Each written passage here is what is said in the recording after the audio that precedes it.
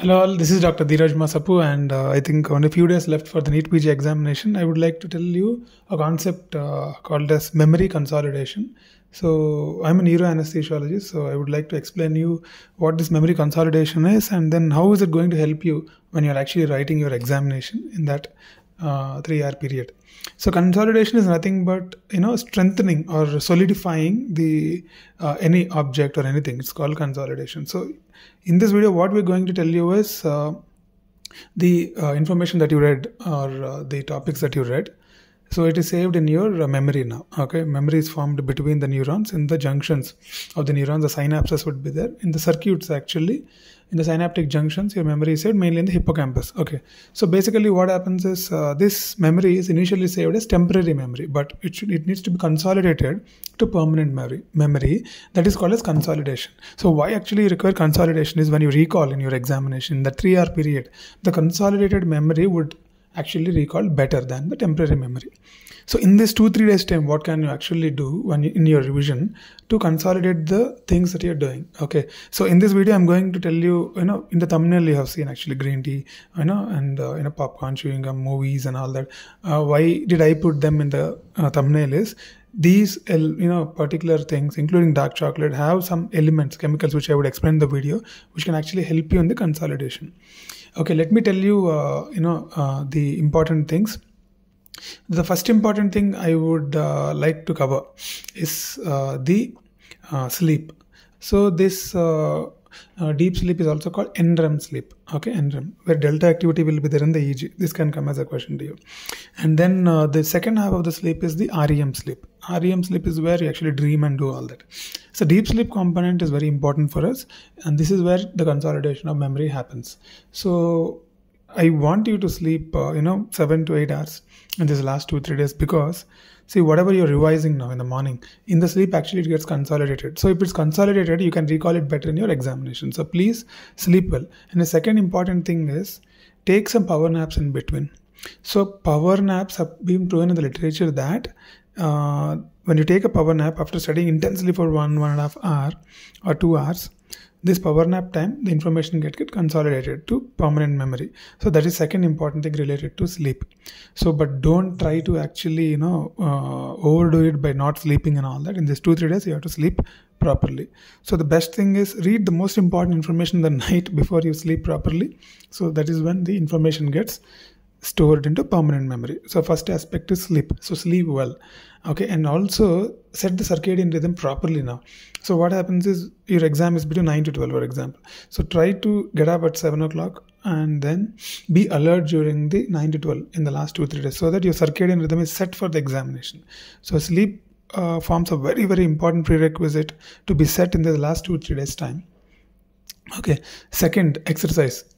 So exercise, if you ask me, you have to do in the last 2-3 days. Even on the day of examination, I'll tell you why. Because exercise releases something called as brain-derived neurotropic factor, BDNF it is called. This brain-derived neurotropic factor is a very important element in actually taking care of the neurons. So basically, if you take neurons as a field, where if brain is a field and neurons are the plants there, and then this BDNF is like a fertilizer. So this fertilizer will take care that the synapses are formed well between the neurons. That is where your memory is consolidated, right? So basically this particular BDNF is released during exercise. And I actually recommend to do half an hour of intense exercise even on the day of your examination, which increases the BDNF. It helps you in recalling the content that you have read actually. Got it, no? So I want you to exercise, and then please exercise on the day of examination also. So next, coming to the thumbnail, important contents, green tea and dark chocolate are very important elements. Green tea will have L-theanine and caffeine, and it improves alertness and it keeps you calm. And dark chocolate have something called flavonoids. Both these elements are known to release this BDRF factor, just like exercise. So which will help you in consolidating the memory, and it will also keep you calm. So maybe you can have a green tea before going to the examination, or eat a dark chocolate before going to examination, or if they really permit you, you can have a dark chocolate during the examination also. And the next important thing is taking a break and watching a movie. I'll tell you why. Studies have been shown that from saliva they taken cortisol levels, and then they studied, and they found that if you watch a movie which you like, which you like, which you've seen before. Don't watch some movie like, a very emotional movie like Saira, which was released recently before examination. You watch it after the examination because it's high emotional drama. It'll hit your brain and you'll keep thinking about that. I don't want you that. Watch a movie or watch some kind of a funny reels, watch some kind of a thing which you've already seen before, just to lighten your mood. Even these reduces your cortisol levels. Cortisol is related to stress. So there have been studies done in the saliva cortisol levels, and they've proven that the cortisol levels will decrease when you watch a movie. So I want you to watch some funny reels and movies in between. The last 2-3 days, don't take it very serious because you have done your part. These 2-3 days are not going to decide, but you have to set your brain rate for recalling during the examination. And the last element I would like to cover is the chewing gum. So chewing gum, studies have done, and what they found is chewing gum, when you chew, there are certain changes happen to the brain, and then it seems, you'll be alert, you'll be more, the recall would be better and all that. The reason being, some studies are saying the cerebral blood flow would increase when you chew. Okay, that's maybe in the evolutionary, standpoint. Chewing is a type of mechanism for survival. Maybe God has designed the system like that.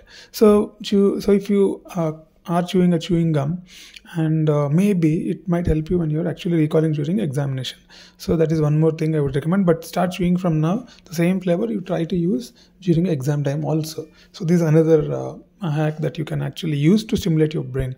So to summarize, sleep is a very important thing. I told you how to actually space it and have some power naps and try to sleep more in the night. And the second important thing is exercise, which I told, which increases BDRF factor. Green tea, dark chocolate, both will, due to their chemicals, they release the BDRF in the brain, which again helps you in consolidation of the memory. Chewing gum is another thing. Keep mood light by watching some light movies, not some high impact movies which will instigate your emotion and all that. Just simple movies which you have seen before, please watch them just to keep your mood right. So these are the small tips which I can give as a neuroanesthesiologist, since I understand brain. These are scientific basis to retrieve your memory well in the 3-hour period. So good luck, guys. Good luck. And the last 2-3 days are very important. Good luck, and you'll crack your examination. After that, we'll do a lot of videos about how to actually choose a specialty, and we can do a lot of videos about how to actually, which colleges you have to choose during the counseling time, and all that will be done in the channel. So good luck. Bye.